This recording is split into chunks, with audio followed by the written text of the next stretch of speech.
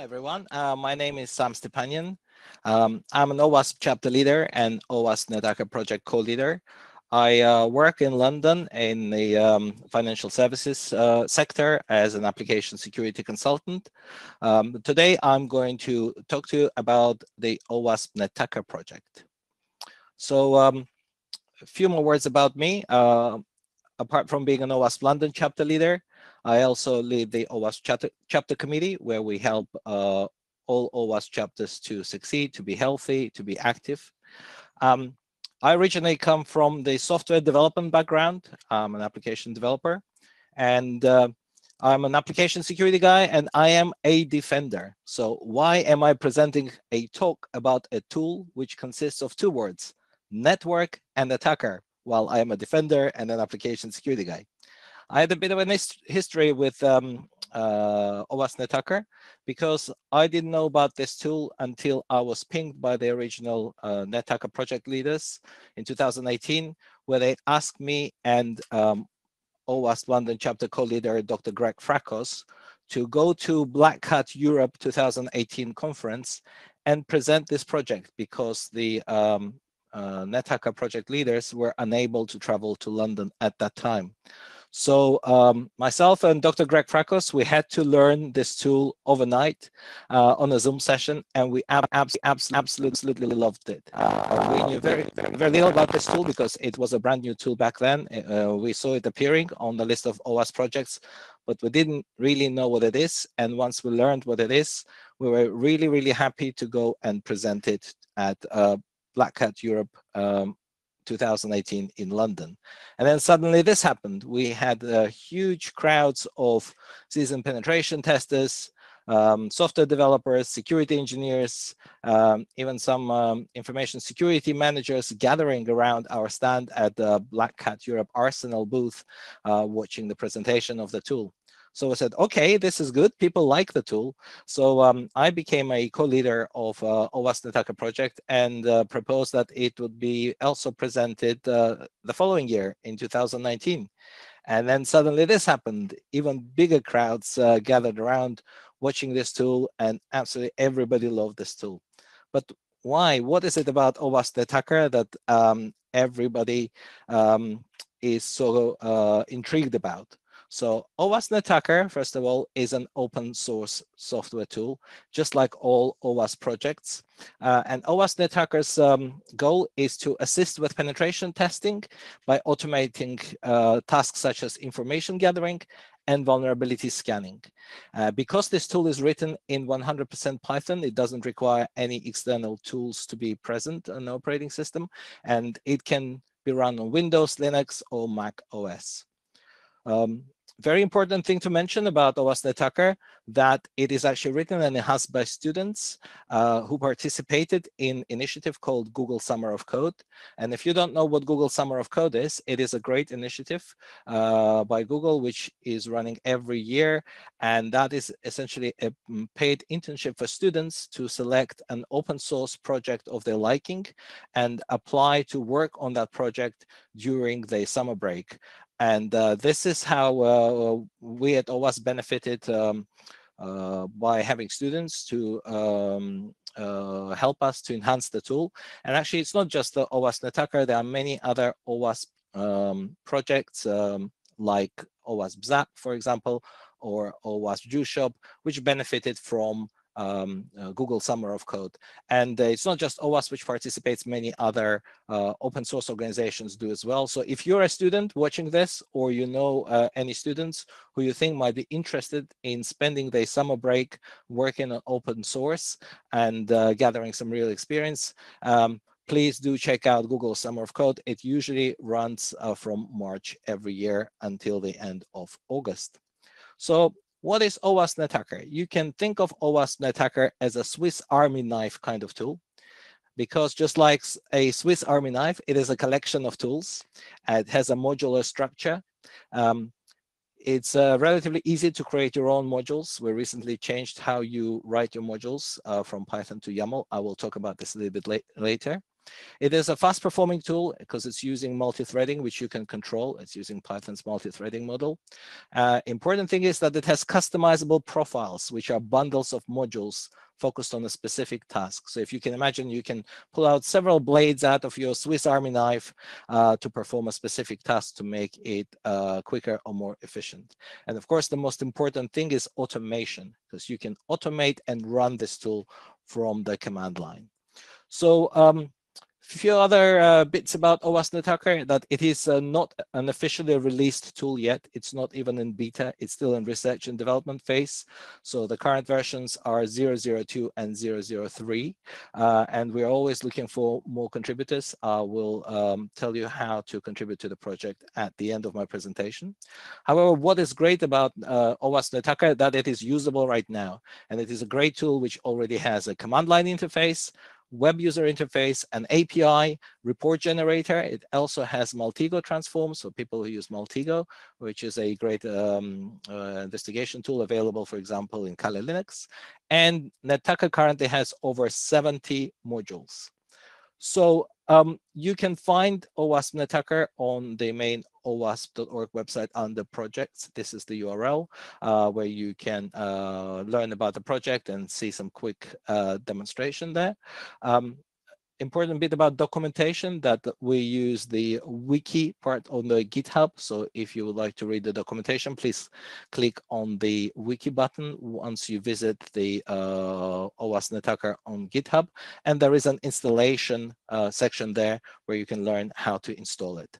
You can install Nettacker relatively simply, and it will run on anything. So I prefer using it using it in Kali Linux, but you can use it on any platform.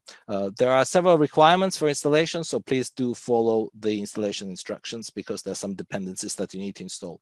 However, if you are using Black Arch Linux distribution, which is a Linux distribution specifically targeting penetration testing engagements, you will find out that recently Nettacker was included in Black Arch, and you can see it's currently being listed under the Black Arch automation tools, and the version 0.02 is actually built into Black Arch, which is absolutely great. And we're very thankful to the Black Arch Linux team, which included our tool in the Linux distribution. So in order for you to understand what OWASP Nettacker is and how it compares with other scanners that you might know, for example, with scanners such as Burp Suite or OWASP Zap. So scanners like Burp or OWASP Zap, they usually would scan one website for many web application vulnerabilities, and that's whatever the scanner is able to find. So these tools will go and crawl one website to discover all URLs, all parameters, all forms, all the buttons. Will try to click on all the links, and then it will try to see if there are any vulnerabilities.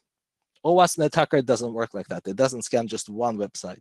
It scans one or many, and that can be hundreds or thousands of IP addresses, networks, or subdomains. And what is it scanning them for? For open ports or one or more specific vulnerabilities listed by the user. And these are basically what our modules are. And you can bundle the modules in a profile to search for specific things. So Nettacker consists of 3 types of modules. Modules of type scan, for example, port scan. Modules of type vuln, these are the modules which are looking for a specific vulnerability. For example, Apache Struts vuln module will look for Apache Struts vulnerability. And it has modules of type brute for brute forcing. So for example, an SSH brute module will perform brute forcing over the SSH protocol. So that's essentially what the module types are. And that's what makes this tool great, because it combines 3 different types of activities: scanning for in information gathering, scanning for a specific vulnerability, and brute forcing. So how do you run Nettacker? In order to run Nettacker from the command line, you need to define 2 parameters. You need to define the target, what do you want to scan, and the module, which module do you want to use to scan it with.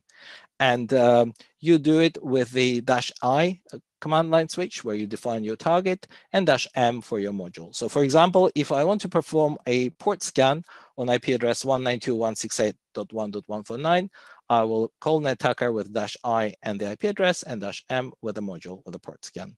You can also scan not just one IP address, but the whole network. For example, if you provide 192.168.1.0/24, you will scan the entire Class C network, or 255 IP addresses. And actually, Nettacker has more targets available.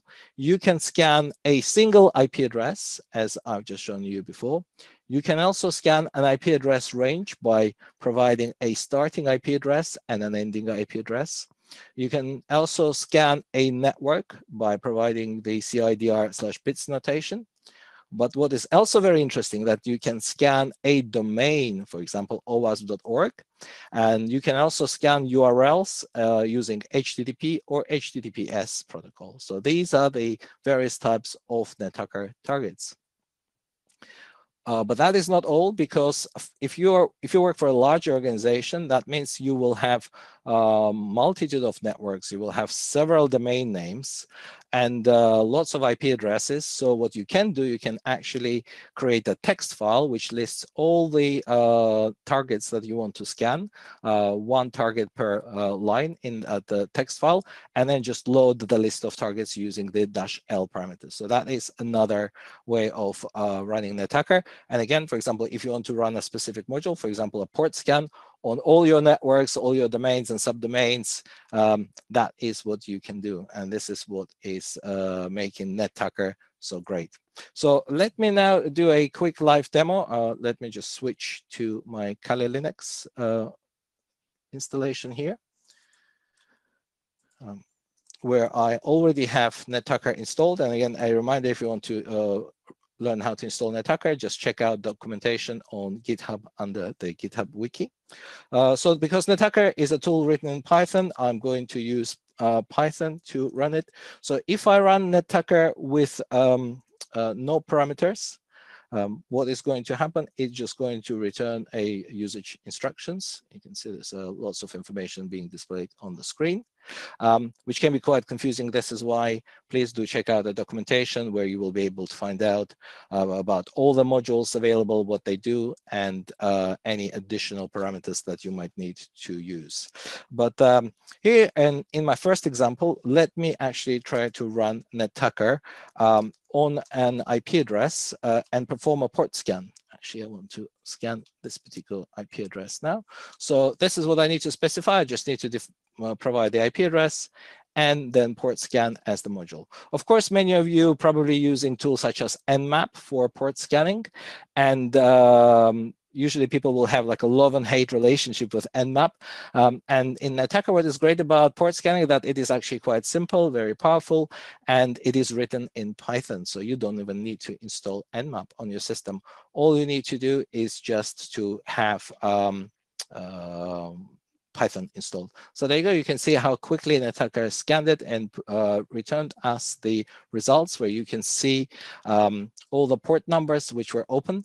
And also you can see in the description column here, it tries to identify what they are. And you can see that it was Telnet, SSH, Sun RPC. But for example, you can see on ports 8084 and 8090 on this particular target, it thinks that it is actually running HTTP, which is very important, because as you can see, people can run things like web service or SSH service on some obscure ports, and Nettacker can actually identify what is running there. You can see that the Nettacker, after it completed the scan, it displays the information in its tabular format, and it also stores the data in HTML file, as you can see here, and the database. So the database bit is actually quite important, because it's not like other tools which complete the scan and then that's it, and they have to do something with it. No, Nettacker actually stores everything in database. And again, that is a very good feature, because you can actually search the database, and I'll talk about this a little bit later. Now, we have seen how to use Nettacker for port scanning, but let me show you some other ways how you can use Nettacker by using multiple modules, and how you can use it on a domain name.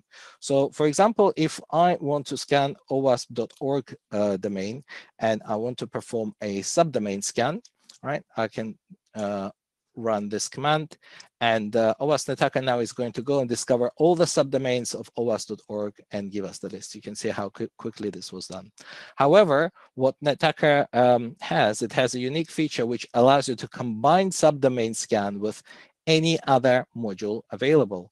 So, for example, there is a module which is called server version vuln, and server version vuln is a module which is trying to detect if the web server in question is returning or leaking the type of the web server in the response headers in the server header. And we can see if we run it on OWASP.org that OWASP.org is actually leaking its server header, and it says that it's running Cloudflare. So, okay, great. Now we know what the OWASP.org is running on. But this is not all, because what we can also do, we can add another module. So I can change, for example, X powered by vulnerability, and that will return another header, which is the X powered by header. And you can also see any extra information provided by the X powered by header of that web server. And that is not all. As you can see, this is all on OWASP.org website. And we can see that Nettacker actually discovered open ports, port 80, port 443, and told us in this information gathering session what type of the server and technologies are being run on OWASP.org. But what is great, as I mentioned, you can actually add subdomain scan to this, and by adding -s parameter, and what's going to happen now is Nettacker is actually going to go and discover all the subdomains of OWASP.org, and it's going to run these two modules that I listed on every single subdomain. And as a result, as you can see, it is very quick, and see literally within a few seconds, now we have information about all the subdomains of OWASP.org and everything that they are running. So this is absolutely great feature. And what you can do after this, because obviously, how do you consume the results? You can check out the report. So you can see, for example, here, the report is stored in the HTML file. So let's see if we can open this HTML file with a web browser. So I have a Firefox here. Let's see if we can open this file and see what is shown in this HTML file. You can see a great feature on Nettacker here called penetration testing graph. And you can see that Nettacker started its attack and started connecting to various subdomains of OWASP.org. And we can see that on every single target here, the server version vulnerability and X powered by vulnerability modules, they return a result. And you can see what was actually running on them. And why the graph is important, because by looking at the shape of the graph, you can see that and spot some patterns. For example, you can see that one of the subdomains of OWASP.org did not have X powered by vulnerability returning anything because that header was not present. You can see it was just server version vuln, and we can see in this case, this was Nginx. And if you scroll down of this report, you will find the results in the same familiar tabular format. You will see all the hosts, which will be either the subdomain or a specific IP address. If you scan your network, the username and password columns, which are currently blank, they are used for brute forcing. So if you try to run a brute forcing attack, for example, to discover if there are any servers on your network which are using default credentials such as admin or whatever default credentials you are looking for, they will be displayed here in this username and password columns if there is a match. You can see the port number, you can see the type of the module which was in use, and you can see the description column. There's a bit of a visual effect. So if I want to focus your attention on a particular line in this table, I can just hover over the row of data, and you can see that this particular host, for example, was running Nginx. So that is the results in HTML format. However, Nettacker has ability to run some other reports as well. And again, what makes it great is that apart from the graphs, it can also output results in CSV and JSON formats. And why is it important? Because with using JSON, people can actually consume these results for integration with other tools, because JSON is structured data. And after you run Nettacker on your networks, you can take that JSON file and feed it into any other tool which can consume it and, for example, provide you with different reporting, analytics, or perhaps further vulnerability scanning. And why is it important to have CSV? It's because you get results in a spreadsheet format. And this is probably what is so great about OWASP Nettacker. It's probably the only tool I know which is free and open source, and it allows you to scan your network, discover all the open ports, all the servers, all the vulnerabilities, and then give you results in Excel spreadsheet format, which is fantastic. And everybody gets the spreadsheet. Everybody loves the spreadsheet. You can easily, of course, filter that spreadsheet, filter the data, search for whatever is needed, and it is absolutely fantastic for companies to basically run this free and open source tool and get the list of all the assets, open ports, and vulnerabilities in one very convenient spreadsheet format. So this is a unique feature of Nettacker, which I think probably one of the best features of this little tool. What Nettacker is solving by storing the results in the database format and giving you the spreadsheet, it's solving something called OWASP A0. If you don't know what OWASP A0 is, it's something that Jeremiah Grossman, the veteran of our application security industry, suggested a few years ago when we were due to release OWASP Top 10 2017. And the top suggestion from Jeremiah was to include A0 or asset inventory, because these days the biggest application security risk are websites that you don't know you own. Why? Because if you don't know what you own, you cannot possibly secure it. And Nettacker solves this challenge for you because it allows you to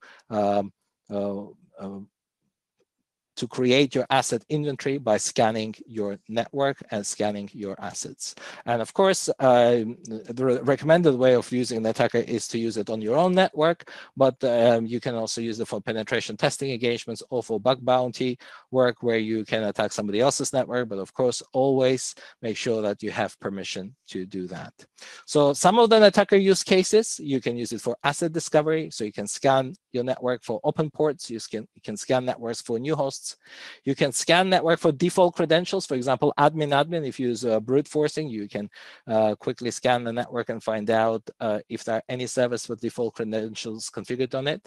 You can scan your network for a specific vulnerability. For example, a big vulnerability this year has been Microsoft Exchange SSRF CVE, which affected thousands and thousands of organizations worldwide. And we have a free and open source tool called OWASP Nettacker with a module which actually allows you to scan all your networks and discover vulnerable servers.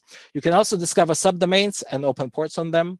You can discover things like expired SSL certificates in your IP ranges. Why is it important? Because if you have service with expired SSL sets, that means that the server is probably abandoned and probably not patched.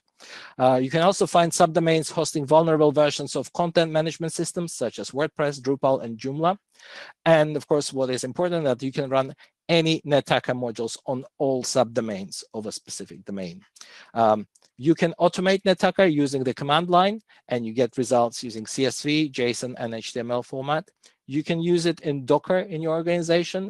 When you spin it up in Docker, it will actually use the web UI or the API mode, and you can search for previous scan results and discovered assets in the database. That's what makes it great. I have a slide here which shows quickly what the OWASP web UI looks like. It's quite simple, and you can see different colors because different modules are color-coded, and you can see that the brute forcing modules are orange, the vulnerability scanning modules are red, and the scanning modules are green. So when you select a particular profile, for example, all vulnerability scanning modules selected here, they will all be ticked and they will all be used. Important thing about the modules is that in the latest version of Nettacker 003, the modules are written in YAML, which means that it is very simple to write new modules and contribute new modules. Please definitely do check out this new feature. The latest version is a little bit unstable yet, so we're still working on it. But the fact that it's using YAML actually will allow the project to respond quickly to the new vulnerabilities and release new modules, allowing you to scan for these vulnerabilities in your network. Just like all OWASP projects, it is open source, so we welcome contributions. If you want to contribute, please do check out the developer wiki, which is available on the documentation page. Do read and follow the contributor guidelines. And if you know Python, you can, of course, help us with coding. If you know YAML, you can help us with the vulnerability modules. You can also help us with translations and documentation if you want to contribute in a non-technical way. So that's it about Nettacker. Please use it to attack your own network before the real attackers do. I'm now ready to take any questions. As you have heard from the moderators, we're taking questions today in OWASP Slack channel, and the current OWASP Slack channel for this track is 20th anniversary Temporal. You can also contact me via email or via Twitter @SecureStep9. Thank you.